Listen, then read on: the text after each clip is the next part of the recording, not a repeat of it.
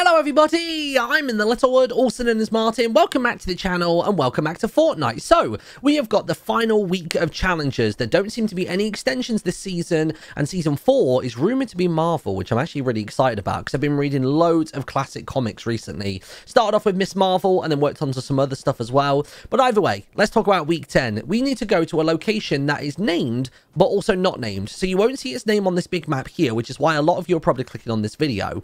So this challenge says that we need to go to Apres Ski and basically dance on the dance floor there. So Apres Ski, if you don't know, is this location down here. So from Misty Meadows, go southwest, up the hill inside of the quadrant, what is it, E8, basically, and on the west end you have got this little ski chalet, or like I guess like a bar or a disco, or I don't really know what to call it, but inside of this wooden shack you can find the dance floor right about here. You can bust the move and that'll be your challenge done. If you did find this video helpful, then as always feel free to use code InTheLittleWood. Thank you to all of those of you that are, and also subscribe to the channel. We've managed to get that number to creep down a tiny bit. It is now 78% of people are not subscribed, so go ahead and press that button. It's free, you can change your mind later, and have an awesome one.